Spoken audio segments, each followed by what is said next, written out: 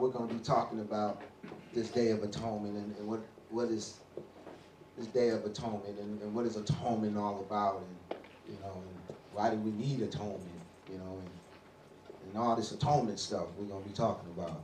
Amen? Yeah. All right, let's jump right in. Okay, atonement. First and foremost, the Day of Atonement speaks to kafar in the Hebrew. It's number 3722, and it means to cover, to make amends or reparation for, to appease, that is to bring peace, to pacify or attempt to pacify by making concessions, to reconcile, to placate or to forgive. All this is encumbered within kafar, within atonement. This is what atonement is about. The Hebrew word kafar means to cover over, but is often translated as atonement. The word atonement is an abstract word, and in order for us to understand the true Hebrew meaning of a word, we must look to its concrete meaning. So please consider, if an offense has been made, the one that has been offended can act as though the offense is covered or unseen. If you're going to kafar, if you're going to be one that kafars, one that covers, in one respect, one could have offended you. One could have offended you, and you can cover that sin, by simply, ignoring it, or, not even if you don't ignore it, don't take vengeance on his behalf, for lack of a better term, or don't retaliate, or don't exercise the right that you might have, over them. Some kid done broke into your garage, you may have the right to call the police and send them to jail or juvie or what have you, but you may choose to kafar and cover that, and in return, he may promise not to do it again. So you see how kafar can be used. We express this idea through the word forgiveness. Kafar and forgiveness are very closely related. Atonement is an outward action that covers the error. Let's take a look at the word in the Greek. The Greek word atonement is katology, and it's number 2642, and it speaks to an exchange or an adjustment, that is restoration to Yah or reconciliation. It's from the Greek word katalasso, number 2644, meaning to exchange as coins of equivalent value, to reconcile those who are at variance. So you can see that it carries over even into the Greek word, that you're trying to reconcile, you're trying to, exchange something, for the sake of keeping peace, for the sake of covering something. All this plays a part into atonement. All this plays a part into kafar. And this is the time, to kafar, if you would. We're going to take a look at a spiritual example, a beautiful spiritual example, or not spiritual, but scriptural example of kafar. Let me have my first reader read Genesis 27, 34 through 36, jump down to 41, and then over to 32, Genesis 32, 3 through 5, please. And when Esau heard the words of his father, he cried with a great and exceeding bitter cry, and said unto his father, Bless me, even me also, my father. And he said, Thy brother Cain was subtlety, and hath taken away thy blessing. And he said, Is not he rightly named Jacob? For he hath supplanted me these 2 times. He took away my birthright, and behold, now he hath taken away my blessing. And he said, Hast thou not reserved a blessing for me? And Esau hated Jacob because of the blessing wherewith his father blessed him. And Esau said in his heart, The days of mourning for my father are at hand. Then I will slay my brother Jacob. And Jacob sent messengers before him to Esau his brother, unto the land of Seir, the country of Edom. And he commanded them, saying, Thus shall ye speak unto my lord Esau. The servant Jacob saith thus, I have sojourned with Laban, and stayed there until now. And I have oxen and donkeys, flocks, and men servants and women servants. And I have sent to tell my lord that I may find grace in thy sight. Okay, so here it is. Within this this story is a beautiful picture of kafar. You know, here it is. We have the story of Esau and Yaakov. You know, and we all know the story. I should hope we all know the story by now. But you know, Yaakov supplanted his brother Esau. He actually by deceiving his father Esau into giving him his blessing. You know, remember the story, he dressed up like him and everything and brought in savory meat or venison, you know, to fool him. And it worked, you know. It was at the urging of his mom, you know, and that's a part that oftentimes get left out, you know, to show, you know, Yaakov's heart, you know, so to speak. You know, he didn't want to do it, his mom insisted, you know, he was following orders, you know, not to say that it was right in and of itself, it wasn't, you know, but, you know, just to give you some background to the story. Well, anyway, you know, what happened was Esau got tricked out of his blessing, and he was highly upset about it, okay? And so here we see in verse 41, he's saying Esau hated Yaakov because of the blessing wherewith his father blessed him. And then even said that he will slay his brother Yaakov. So he was pretty upset, right? You know, it's what you call one of them sibling rivalries. Amen.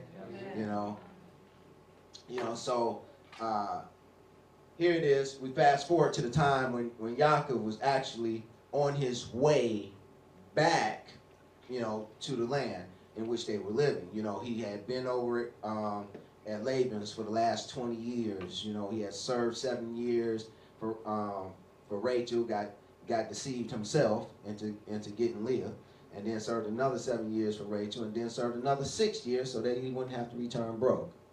You know, and so here it is 20 years later, you know, he's coming back, you know, and he's, you know, he has Esau on his mind because Esau, you know, said he was going to kill him, you know, and so here it is, he's on his way back, and so it says Yaakov sent messengers before him to Esau, his brother, unto the land, you know, that he might find grace in his sight. You know, he's trying to see, you know, where is this guy at? You know, is this something I have to worry about? Okay?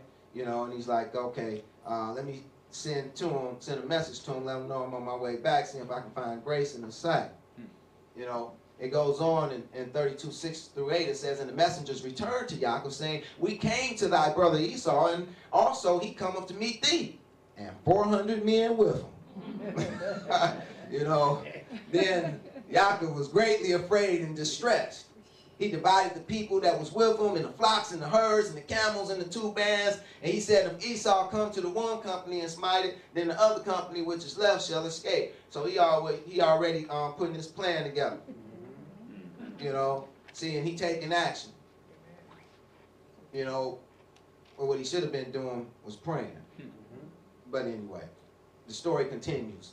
You know, in verses 13-16, it says, and he lodged there the same night and took of that which came to his hand a present for Esau's brother. See, now he's thinking, he don't put his thinking cap on, you know, and he's saying, oh, I got to find a way to kafar. You know, I got to find a way to make up for my wrong.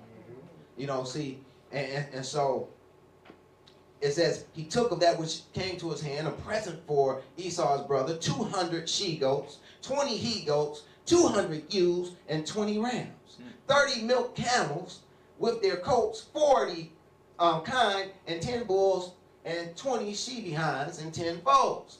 And he delivered them into the hand of his servants, every drove by themselves, and said unto his servants, pass over before me, and put a space betwixt drove and drove.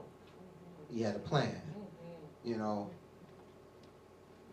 It goes on in verses 17-20. It says, and he commanded the foremost, saying, when Esau my brother meeteth thee, and asketh thee, saying, whose art thou, and whither goest thou, and whose are these before thee?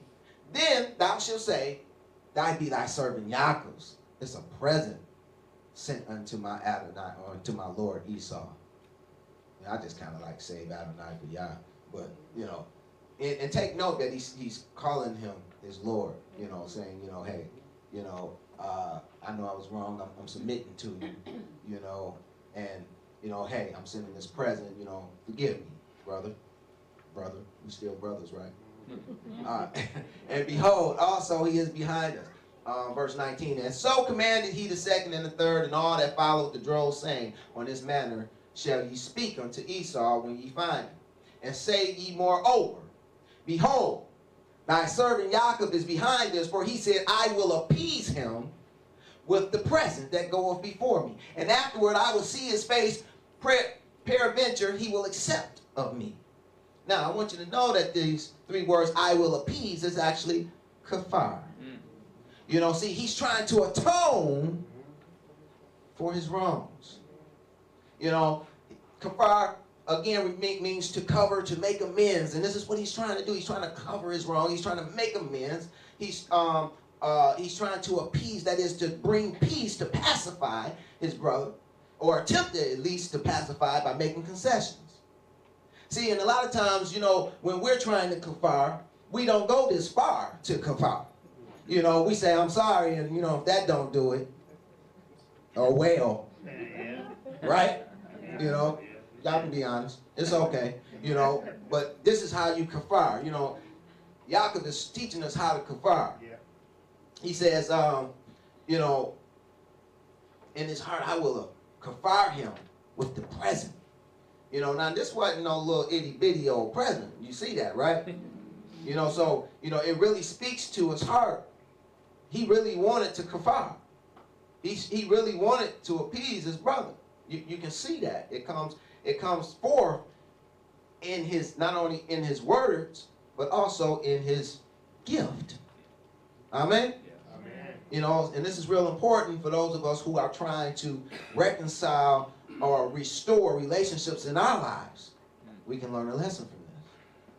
Verse 21 says, so went the present over before him, and himself lodged that night in the company. Now, let's peep how he's doing this. You know, he sent the present before he came into his presence. You see that? He softened him up before he even got there. You know, not only did he send one present, he sent several presents. You know, he's going to be good and soft by the time I get to him. You know, and I guess you got to, you know, determine that on, you know, how big of a mistake or wrong you have done. You know what I mean? You know, but he's seeing this as being fit. And so, you know, he sent all this beforehand, before he ever seen him. You know, he ain't even never seen him or hear his voice. He you know, he letting his actions do the talking. Amen? You know, we all heard the saying that action speaks louder than words. Well, his action was speaking for him. Let me have my next reader read Genesis 33, 1 through 4, and then jump down to 8 through 12. And Jacob lifted his eyes and looked, and behold, Esau came, and with him 400 men. And he divided the children unto Leah, and unto Rachel, and unto the two handmaids. And he put the handmaids and their children foremost, and Leah and their children after, and Rachel and Joseph hindermost. And he passed over before them, and bowed himself to the ground 7 times, until he came near to his brother. And Esau ran to meet him, and embraced him, and fell on his neck, and kissed him, and they wept. And he said, what meanest thou by all this drove which I met? And he said, these are to find grace in thy sight of my Lord. And Esau said, I have enough, my brother, keep that thou hast unto thyself. And Jacob said, nay, I pray thee, if now I have found grace in thy sight, then receive my present at my hand. For therefore I have seen thy face, as though I have seen the face of Elohim, and thou wast pleased with me. Take, I pray thee, my blessing is brought to thee, because Elohim hath dealt graciously with me, and because I have enough. And he urged him, and he took it. And he said, let us take our journey, and let us go, and I will go before thee. Okay, so we see here, Yaakov getting his kafar on, right? Yep. And did you take note when he did sin? He came over and bowed himself to the ground 7 times until he came near to his brother. He's showing great reverence and respect, to his brother. He's going that extra mile, if you would. He's going that extra mile because he really wanted to reconcile his relationship with his brother. He didn't want to fight and have him and his brother be fighting and killing one another, and we shouldn't want that either. And so he was going that extra mile to kafar. He was trying to bring peace to the situation. And here it is. It says Esau ran to meet him and embraced him and fell on his neck and kissed him, and they wept. He missed his brother too.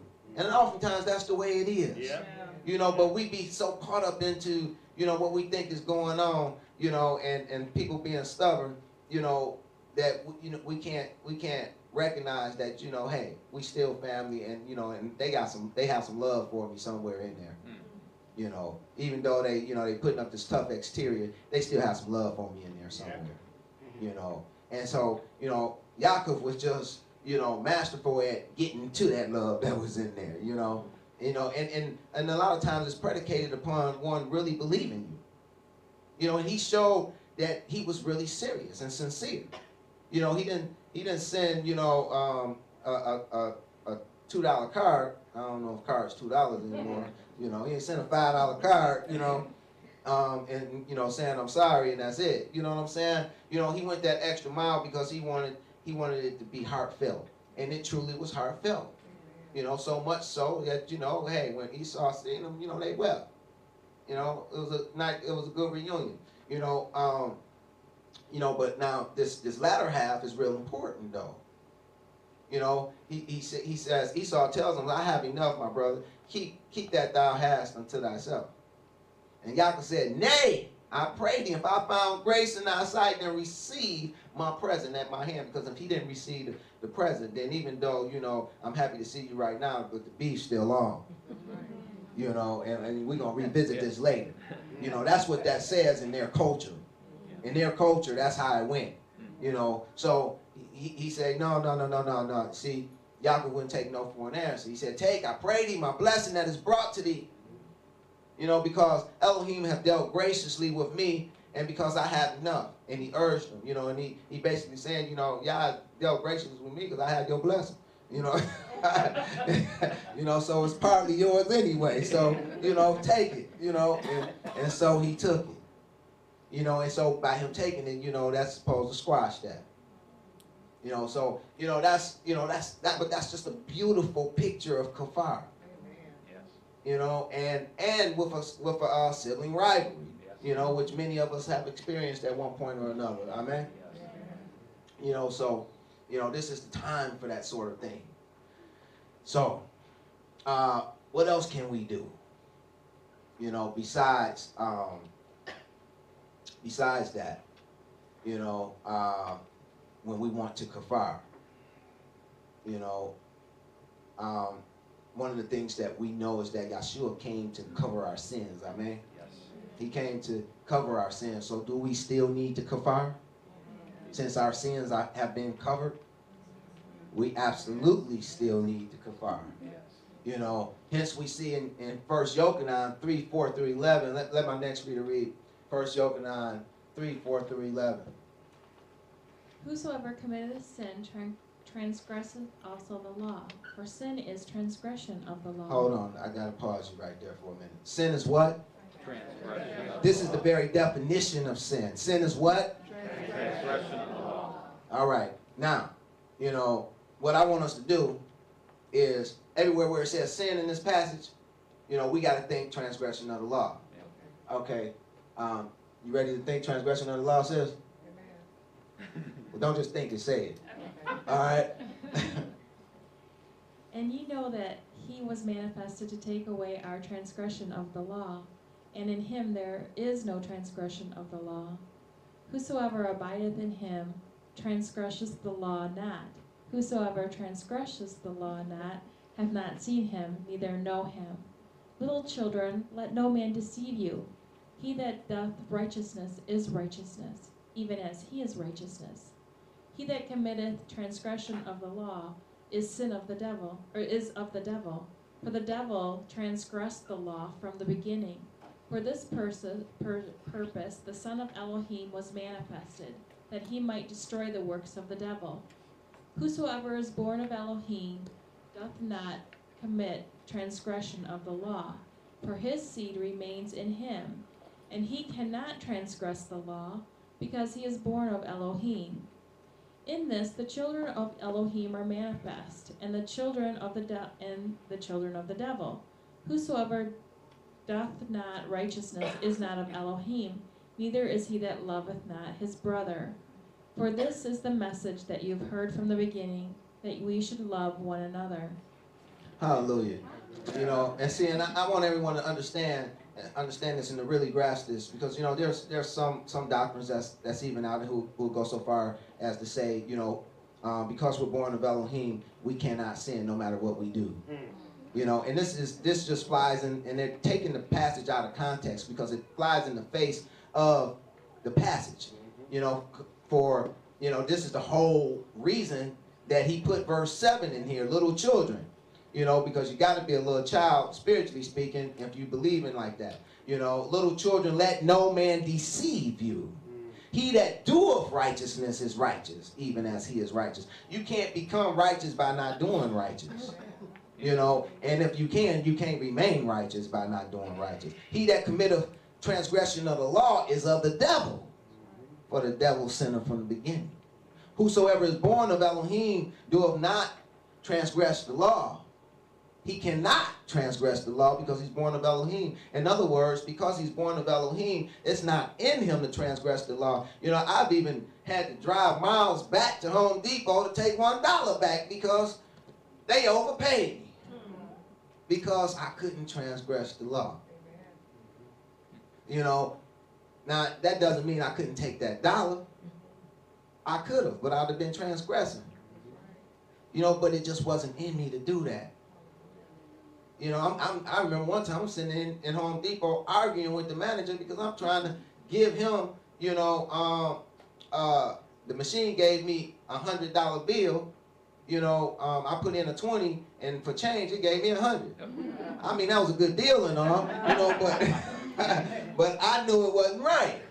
So I go to the manager, and you know, sometimes you talk to people and they not hearing you. You know. They see your mouth moving, but they not hearing you. You know, they already have it made up in their mind, you know, where you coming from. You know, and so this manager had in his mind, you know, he knew where I was coming from. He thought I was trying to get some money back, saying that, you know, hey, you know, I gave 100 and it only gave me a 20. When I'm telling them, in fact, I'm telling them just the opposite. Hey, I put in a 20 and I supposed to got a few dollars in change, and it gave me $100 and something back. You know, and when he finally shut up and listened and seen what I was saying, then his mouth dropped. Then he was, oh, I'm so sorry. You know, yes, I can take that back. Yeah, I'm sure you can. But just a minute ago, you weren't gonna give me nothing back. You know, had it been the other way around. You know, but it's not about how the other people act or react to our acts of righteousness. You know, we're to act righteous in spite of the other people. You know, a lot of times you're going to be acting righteously and, you know, and it's not going to be a favorable return on that righteousness. But that's okay. You know, because Yah sees. Amen? Amen. And that's what it's about. You know, so don't let nobody ever tell you, you know, that, you know, hey, you can't sin because you have Yahshua. That's ridiculous. You know, and that's exactly, you know, what Apostle Yochanan is teaching here. You know, he says, in this, the children of Elohim are manifest in the children of the devil. The children of Elohim act like Elohim. And the children of the devil act like the devil. Whoever doeth not righteousness is not of Elohim. Neither he that loveth not his brother. You can't not love your brother and still think that you are of Elohim. You know, especially, you know, when that brother is in Elohim. Because when you've done it to the least of them, you've done it unto him. Amen? You know, so we should love one another. You know, and just to back up what I'm saying, Hebrews 9:28 says, so Messiah was once offered to bear the sins of many. And unto them that took for him shall he appear the second time without sin unto salvation. I'm going to repeat that. It says, so Messiah was once offered to bear the sins of many. You think he's coming down to be sacrificed again for some more sins that you decided you wanted to make? Not going to happen. Hebrews 10:21 through 27, and having an high priest over the house of Elohim, let us draw near with a true heart in full assurance of faith, having our hearts sprinkled from an evil conscience and our bodies washed of pure water. Let us hold fast the profession of our faith without wavering, for he is faithful that promise. And let us consider one another to provoke unto love and to good works. What should we be doing with one another? We should be provoking one another unto love and unto good works. Yes. Tell a person what's right, even if they don't want to hear it. Yes. Not forsaking the assembling of ourselves together as the manner of some is, but exhorting one another, and so much the more as ye see the day approaching. For if we sin willfully, after that we have received the knowledge of truth, there remaineth no more sacrifice for sins. Can you see that? Yeah. For if we sin willfully after that we have received the knowledge of truth, there remaineth no more sacrifice for sins. The Messiah is not going to come down and be sacrificed for you again. So what can you look forward to? Verse 27 tells you, but a certain fearful looking for of judgment and fiery indignation, which shall devour the adversaries. You can trust and believe that, you know, if you do wrong, that there's going to be a price to pay. You know, judgment is coming your way. Now, it's a good thing that we have a merciful El, you know, but don't get it twisted. You're going to get what's coming. And if that wasn't enough, you know, Yahshua taught on the very subject himself. Let me have my next reader read Luke 12:42 through 48, please. And the Adonai said, who then is that faithful and wise steward, whom his Adonai shall make ruler over his household, to give them their portion of meat in due season? Blessed is that servant, whom his Adonai, when he cometh, shall find so doing. Of a truth I say unto you, that he will make him ruler over all that he hath. But if that servant say in his heart, my Adonai delayeth his coming, and shall begin to beat the men servants and maidens, and to eat and drink, and to be drunken, the Adonai of that servant will come in a day when he looketh not for him, and at an hour when he is not aware, and will cut him in sunder, and will appoint him his portion with the unbelievers. And that servant which knew his Adonai's will, and prepared not himself, neither did according to his will, shall be beaten with many stripes. But he that know not, and did commit things worthy of stripes, shall be beaten with few stripes. For unto whomsoever much is given, of him shall be much required. And to whom men have committed much, of him they will ask the more. Okay, did y'all catch that? I pray y'all caught that. Now, first of all, the subject is servants, right? You know, it's talking about the Adonai, you know, that has went away when he's come back, and it's talking about those who are serving him. So it's talking about the servants of the Adonai. We know the Adonai is Yahushua, and the servants speak to us. Amen? Now, he tells us in verse 47, he says, and that servant, which knew his Adonai's will, and prepared not himself, neither did according to his will, shall be beaten with many stripes. So can you see that there's judgment coming, you know, even for the believers? Yes, yes. You know, you're going to be beaten with stripes. You know, you're going to have to pay for everything that you've done. You get to have your slate wiped clean once. You know, he died for your sins once. And you get to have your sins wiped clean once. But after that, the tally begins to accrue. You know, and if you're not preparing yourself like you're supposed to, and you're not doing his will, you're not doing according to his will, if you make it in, you'll be beaten with many stripes, seeing that you knew better. Can you see that? Yeah. Now, they say ignorance is bliss, you know, but not with Yah. Ignorance is no excuse. Now, it may save you a few stripes, you know, but it's not going to get you out of the stripes. You still going to have some stripes coming, whether you are ignorant to his will or not. Can you see that? Because it says that, but he that knew not and did commit things worthy of stripes shall be beaten with few stripes. So you're still getting some stripes, whether you were ignorant to the fact or not. You're not getting out of it. You know, if you deserve those stripes, you're going to get them. You know, so that's real important, because a lot of people have this doctrine that, you know, hey, because I accepted the Messiah as my Adonai and Savior, you know, I can't, you know, I'm good, you know, I'm not, you know, there's no stripes coming my way, you know, I got it made in the shade. No, that's not where the story ends, that's where it begins. That's where it starts. You know, so what are we to do once we've accepted Yahushua and had our sins cleared, and again find ourselves dirty and filthy with sin? What do we do then? Well, for starters, we pray. This is where prayer comes in. Maybe some of you have found yourself in that situation or circumstance now today. You know, we pray. This is where prayer comes in at. The sacrifice of prayer. And just how should we go about praying, you might ask? Well, I'm glad you asked. You know, Yahshua going to answer it for us. Let me have my next reader read Matthew 6, verses 7 through 18, please. But when ye pray, use not vain repetitions as the heathen do, for they think that they shall be heard for their much speaking.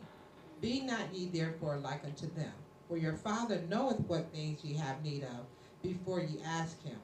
After this manner therefore pray ye, Our Father, which art in heaven, hallowed be thy name.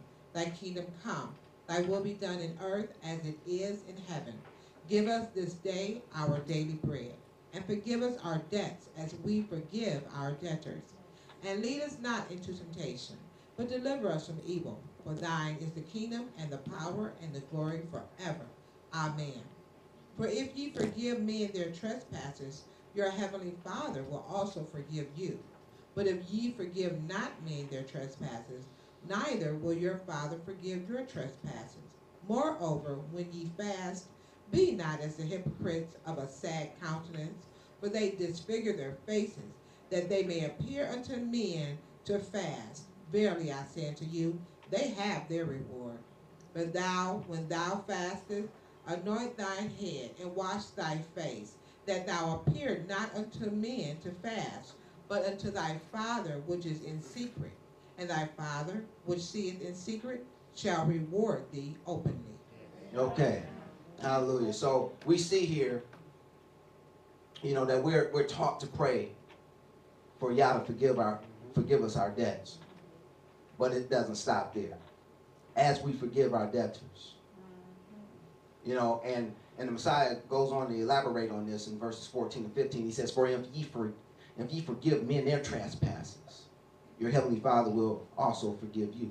But if ye forgive not men their trespasses, neither will your Father forgive your trespasses. See, and this is crucial to understand, see, because some people is harboring, you know, some hatred and bitterness in their hearts, you know, because of some wrongs that have been perpetrated against them. And yes, you know, it may have been something tragic. It may have been something, you know, horrendous even.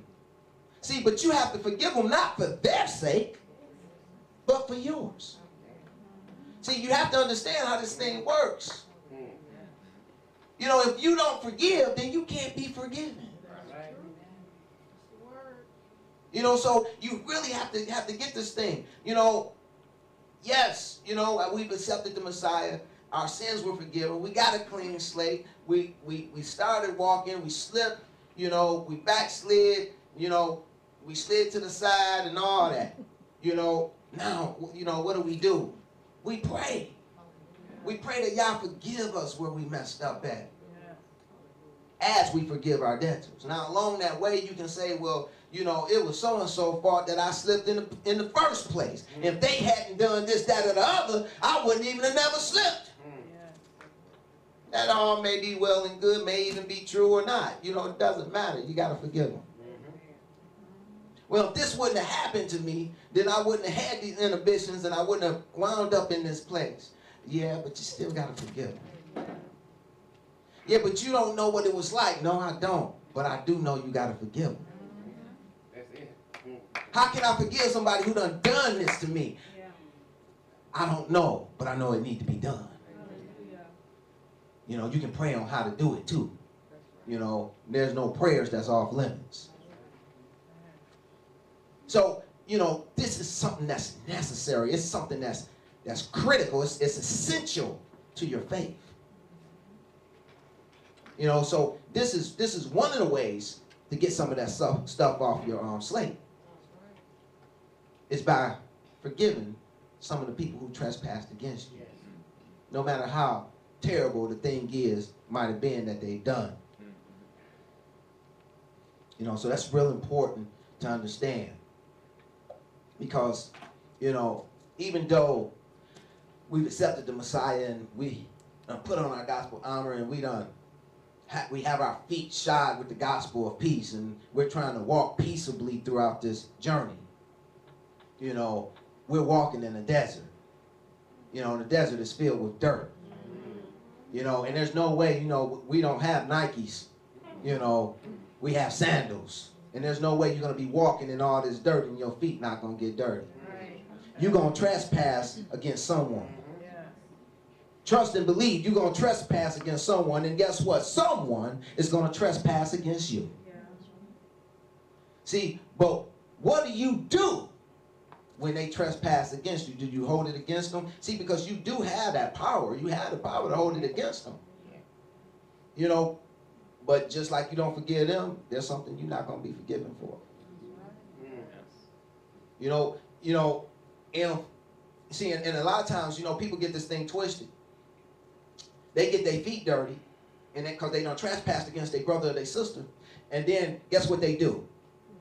They go and they get on their knees, and they pray to Yah for forgiveness. And that's all well and good because you violated him as well, because when you done it to the least of them, you done it unto him. You know, but you still have to deal with the proponent of the trespass.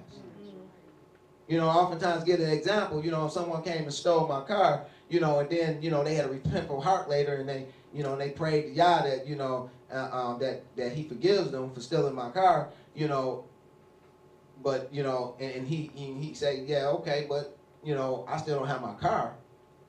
You know, that's not going to work. You know, you have to do better than that. You know, you got to deal with the person that you wronged. Yes. You know, so yeah, you know, Yah may forgive you, you know, but you still got to deal with me. You know, and if I'm walking righteously, you know, then I'll wash your feet. If I'm walking righteously, then that trespass that you did against me that caused your feet to become dirty, I'll pick up my brother or my sister's feet and I'll wash it by forgiving them. See, and then their walk is made clean once again. See, that's how our walk become dirty. That's how our feet become dirty, is by trespassing against others. You know, and others, you know, won't clean that dirt off. Or vice versa. We won't clean the dirt off of those who trespassed against us, but yet we want to be the hypocrite and go and ask Yah to forgive us. He's not going to do it. He already told us he's not going to do it. If you don't forgive, you can't be forgiven. He already told us. So we have to learn to wash, you know, one another's feet. Yeah, and I know some people's feet stink. You know, but that's why they need to be wise. That's right. Amen. You know, hey, it happens. But it's real important that we understand that concept. You know, and this is yet another way that we get some of that stuff off our slate. You know, another way is by covering one another. Don't worry, I got you covered. I'm going to do my job. I'm going to get on my knees and I'm going to pray for you. And I'm going to cover you with prayer. You know, and I encourage each and every one of you to cover us with prayer. You know, cover one another. Cover us with prayer. You know, that's a wonderful thing, you know, that we need to do. You know, and that'll help, you know, get some of the stuff off our slate as well. You know, so just like I got you covered, I pray y'all have me covered too. Another thing that we can do is found in 1 Kephas 4:7-8. It says, "But the end of all things is at hand. Be ye therefore sober and watch unto prayer. And above all things have fervent charity." And this word charity is actually agape. "Among yourselves, for charity or agape shall cover the multitude of sins." So this is another way you can get some of that stuff off your slate, is by having love one for another. Having that true love, that agape love, you know, not that eros or that phileo, you know, but that true agape love. You know, and even another way is found in Yaakov or James chapter 5:19-20. It says, "Brethren, if any of you do err from the truth and one convert him, let him know that he which converteth the sinner, or he that converteth the one that transgresses against the law, amen, from the error of his ways shall save a soul from death, and shall hide a multitude of sins." So there's another way you can get some of that stuff off your slate. See, Yah is a just Dale. He didn't just leave us out there, and you know, he put some ways out there so that we can, you know, get in. He wants us to get in. And lastly, and most importantly, we can afflict our souls for righteousness' sake. You know, just as, you know, we seen with the beautiful example of kafar that our father Yaakov did, you know, in dealing with his brother Esau. You know, we can do likewise, even with our Heavenly Father. You know, we can just, you know, afflict our souls to show him, you know, because, you know, he don't need nothing we have, amen. You know, but we can afflict our souls to show him, you know, that, hey, yeah, look, I'm yours. I'm yours, you know. You know, I'm going to try to appease you, you know, by afflicting my soul, you know, to please you. You know, so, you know, I don't mind, you know, afflicting my soul to appease you that I might please you. You know, and see, and that's what we want to do. You know, and that's what this day is all about. You know, this is why we're fasting. It's a show that we're afflicting our souls, you know, that we might be accepted by Yah. We're offering a sacrifice that we might be accepted by the Most High, that our sins might be covered. You know, not the ones Yahshua came and took away, but the ones, you know, that after we accepted them, you know, we done trespassed here and there. You know, this is why the Messiah told us, you know, hey, you know, like I washed y'all feet, y'all don't have to wash one another's feet. It's a part of it. It's a part of the walk. You know, so Yeshayahu 58 really speaks to how this afflicting of the soul looks. You know, and sometimes it's not just about fasting. Sometimes it's about, you know, saying the right thing at the right time, even though you know it's going to afflict your soul. Even though you know it's going to have that bounce back. You know, it's going to have that boomerang effect. It's going to come back and bite you. You know, sometimes saying what's right and doing what's right had that effect. Amen. Anybody who's been walking this way for a minute, you know, y'all know that, hey, sometimes you do right and it comes back to bite you. You know, but Yah, he's watching over us, You know, he's watching over his, and even if he let it bite you, he's going to mend you back together. Yes, yes. You know, so it's nothing to worry about. But it's something that we have to go through. It's a part of our testing, our trials. It's a part of our walk in this wilderness, which is to prove us. Amen?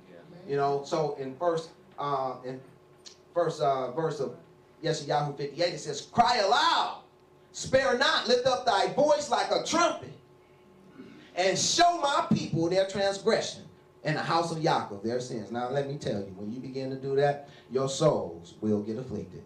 You know, it will have that boomerang effect. You know, they gonna tell you about yourself. You holier than thou, you know, they gonna let you know.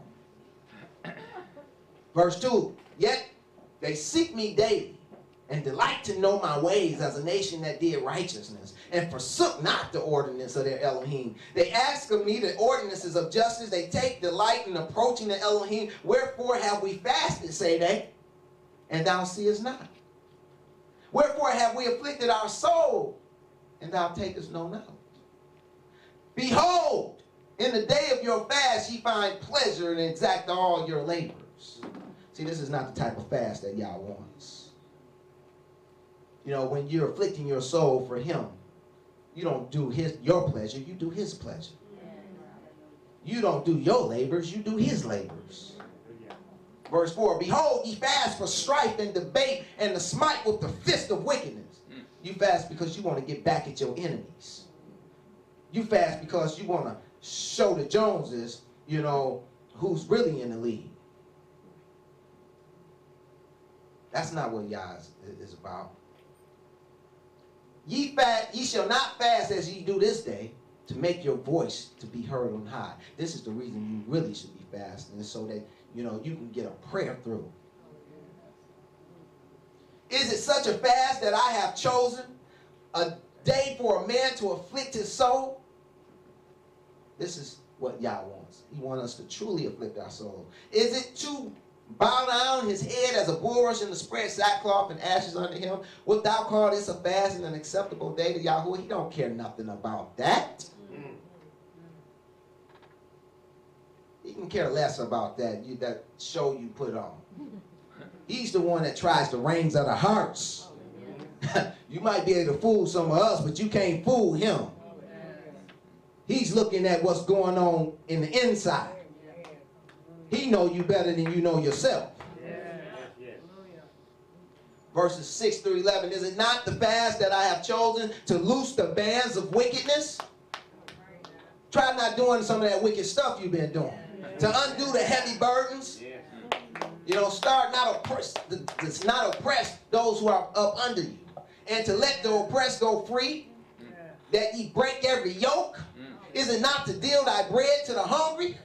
And that thou bring the poor that are cast out into thy house? When thou seest the naked, that thou cover him? And that thou hide not thyself from thine own flesh?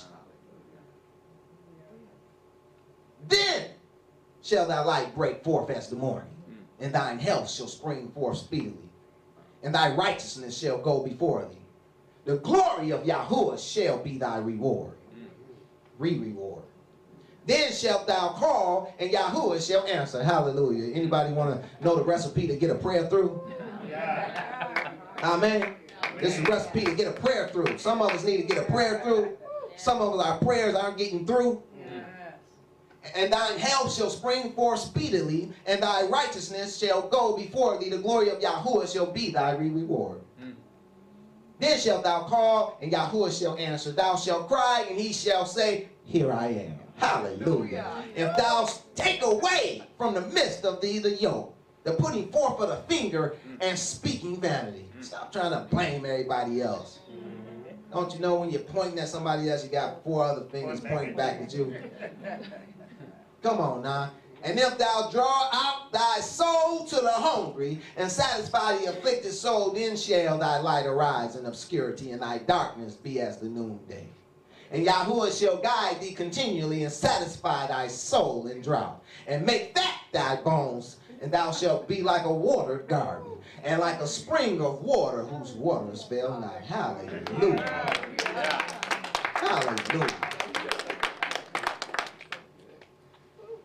And they that be of thee shall build the old waste places. Now, I think he's talking to some folks in this room now.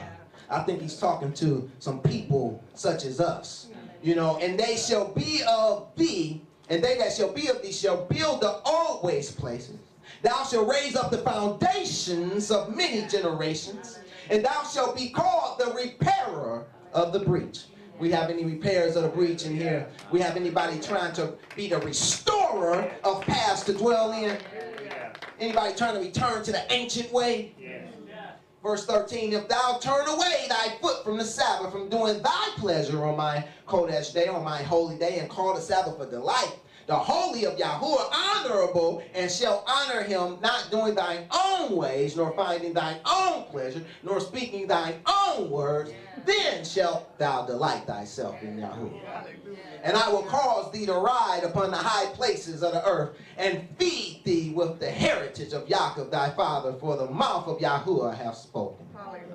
That's what I'm talking about. That's what this thing looked like. That's what the Day of Atonement is about. Hallelujah.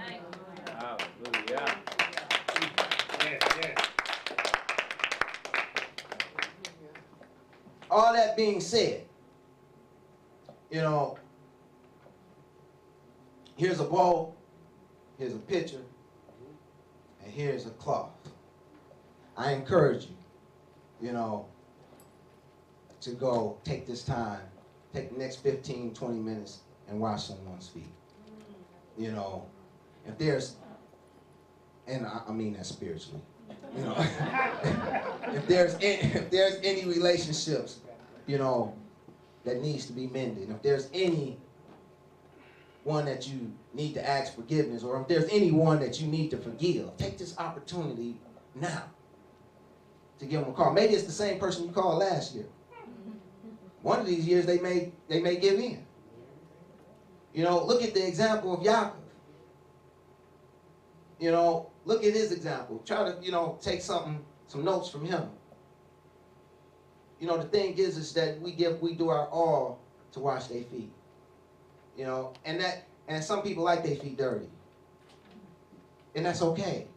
But get the ball out your court. Hallelujah. You know, do what you're supposed to do. Don't worry about how it's going to be received. You know, because our L can touch their heart too. And vice versa. If there's, you know, if there's something that someone has done to you, and you're just holding on to it, you're holding a seed of bitterness, let it go. Call them and let them know that you forgive them. You know, if you haven't spoken to them and they know that they were wrong and they wasn't man or woman enough to apologize, let it go anyway. Not for their sake, for your sake. Hallelujah. Kafar. Cover them. Reconcile with them. Repent. Renew. That's what it's about. Because when you've done it to the least of them, you've done it unto him. You know, maybe just by doing this action, you know, you may cause them to come to God. Maybe they'll see the change in you. Maybe they'll see your light. Maybe it'll pierce through their darkness. You know, so I encourage you to, you know, take this time to do that. And then we'll come back after about 15, 20 minutes and get our praise on. Amen? Amen.